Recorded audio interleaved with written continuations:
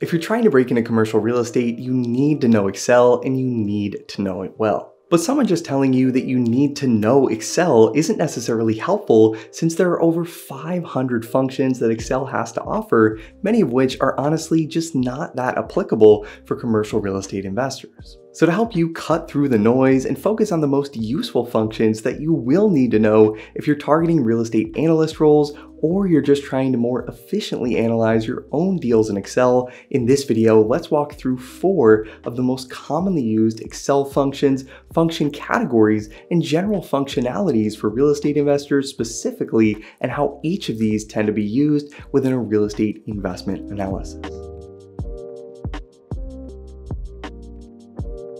So the first function on this list is probably the most important function we'll talk about, with this often being the main focus of an entire real estate financial model, especially for institutions and major private equity firms, and this is the XIRR function. Many people are familiar with the basic IRR function in Excel, which in a pro forma model calculates the internal rate of return based on a series of projected cash flows. But this basic IRR function calculates this using an extremely simplified approach, since by default, this function assumes that all cash inflows and outflows occur only once per year on the same exact date, which for a commercial property generating rental income and paying operating expenses and debt service on a monthly basis is usually just not very realistic. The XIRR function solves this problem by taking into account the exact date of each cash flow projected,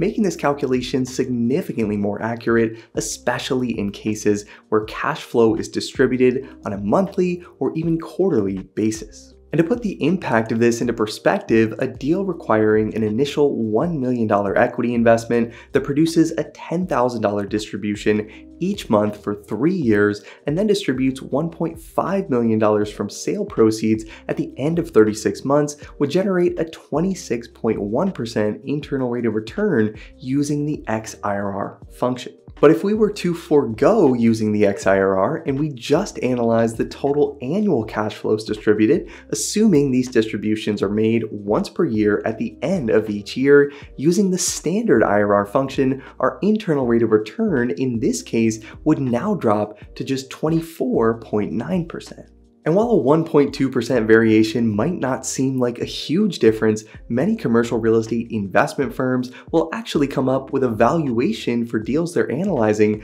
based on this exact IRR figure, and the internal rate of return is also often used to calculate cash flow distribution splits between partners within many JV equity waterfall structures. This is why the XIRR function is often specifically called out within an operating agreement of a real estate partnership for the purposes of calculating the internal rate of return to determine promoted interest, since in practice, cash flow distribution dates sometimes vary significantly during an investment period, and the timing of a property sale usually isn't going to fall directly on a regular monthly or quarterly distribution schedule. The bottom line here is that the XIRR function should be used in almost all cases when calculating the internal rate of return on a real estate deal, and first knowing that this function exists and then actually making sure to use it is a key part in making sure your analysis is as precise as possible. Now, the next function on this list is really a set of functions that all relate back to the same Excel logic, and this is the category of if functions. If functions essentially use a basic if this then that logic, where a certain value is returned if a condition is true and another value is returned if a condition is false, and this ends up being very applicable to real estate financial modeling in a lot of different scenarios. Basic if statements can be really helpful to create timing triggers in a model. So for example, to produce 0 values after or before a certain date, to calculate irregular cash inflows or outflows at specified times, or even to tell Excel to run different formulas automatically based on an input that's selected within a drop-down list. And in a real estate investment analysis context, these things often come into play when you're doing things like trying to calculate sale proceeds automatically based on a specific sale date, trying to automatically add cash flows related to things like refinance proceeds or interest-only periods into your model, or even just making sure that you're able to calculate cash flows related to different operating expense reimbursement structures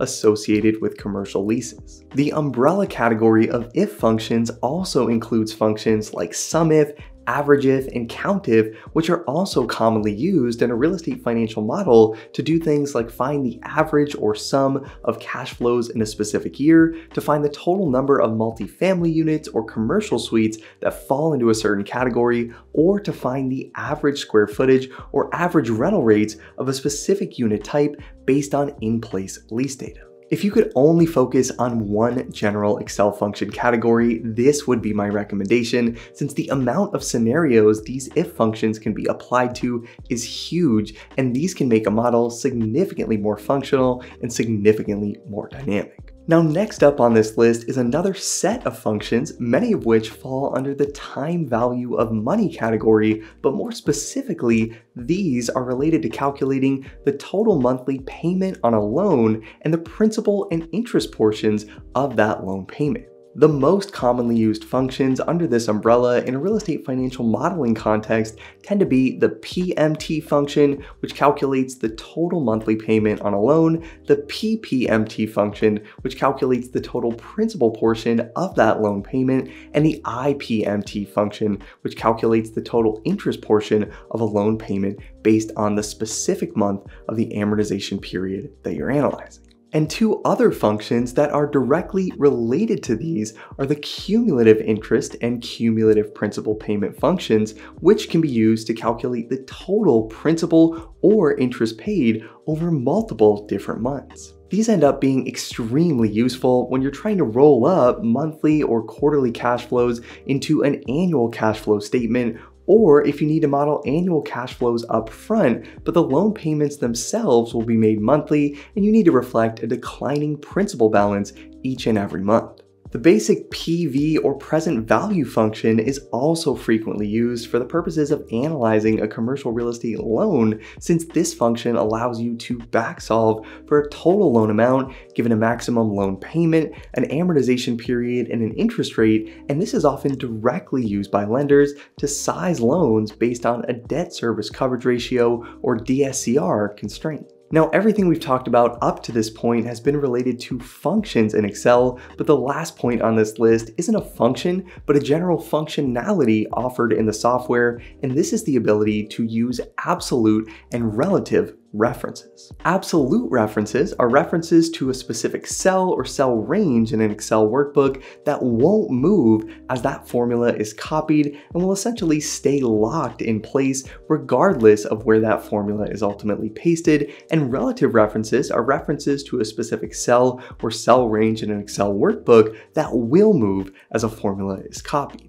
Absolute references are created by adding dollar signs before the column reference or the row reference within a formula, which effectively locks that reference and makes sure that doesn't move in a copy and paste scenario. This can be a huge time saver when making customizations to a model or building out an entire model from scratch, especially when you're creating cash flow projections that might go out hundreds of months into the future, and you might need to reference a specific growth rate or base value assumption that isn't going to move across the cash flow timeline. You can also mix and match absolute and relative references by locking the row reference only or the column reference only, which can be really helpful when you're trying to do something like reference a certain date range for multiple different rows, but you don't want to have to go back and rewrite the formula for each and every line item you paste that formula into. Ultimately, Excel has a ton of functionality that makes this an extremely powerful tool for real estate investment analysis, which is why this is still the gold standard that's used throughout the industry and why it's so important to learn if you're looking to break into the business. And if you are trying to land a job in the industry and want to make sure you have the Excel and financial modeling skills necessary to land a role at a top commercial real estate investment, development, or brokerage firm,